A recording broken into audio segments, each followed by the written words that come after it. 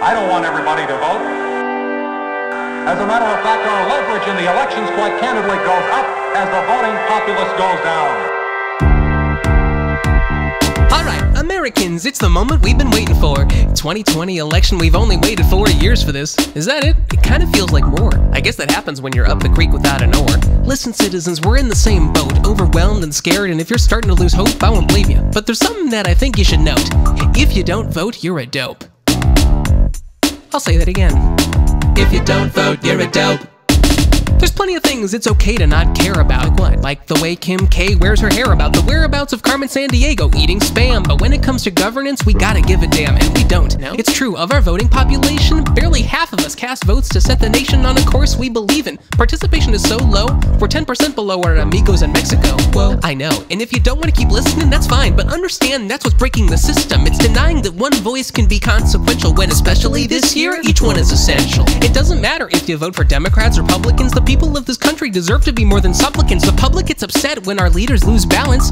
We seem to forget we control them with our ballots. It's not just for the president, it's also representatives and senators and sheriffs and mayors. They're all dependent on us, and they serve us regardless of who elected them. So it'd be best for us if all of us selected them.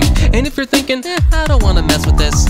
What, am I supposed to be impressed with this? The nation's on a precipice, we know the antidote. So if you don't vote, you're a dope.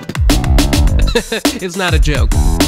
If you don't vote, you're a dope. So how do you vote? Method 1. Vote in person. It's just like you remember. Head out to the polls on the 3rd of November. Now it could take a while. Bring a snack and your headphones, and hey, it's 2020. Wear a mask. Be respectful. Method 2. Vote early. As simple as it sounds. You get to vote in person, but avoid the crazy crowds. Check when your local polls are open online and get it done. Do your duty. Make a plan ahead of time. Method 3. Vote by mail. As valid as the rest. Sign it like your license or it won't pass the test. Honest. They throw it out if you don't do it just right. Really? Follow the instructions. Send it back. Seal it tight. There's people in power who hour by hour sit in their tower watching you cower, trying to take your vote away. In every state from Arizona to Virginia. You don't believe me? Ask the court about the VRA. Hey, I'm sorry, I got a little hot there. Sorry. Well, look it up, I dare you to not care. Some Americans still don't get a say, and your willful disenfranchisement is standing in the way. Look, we the people have the right to choose the building blocks. A more perfect union made at the ballot box. Democracy needs you to stay afloat. So if you don't vote, you're a dope.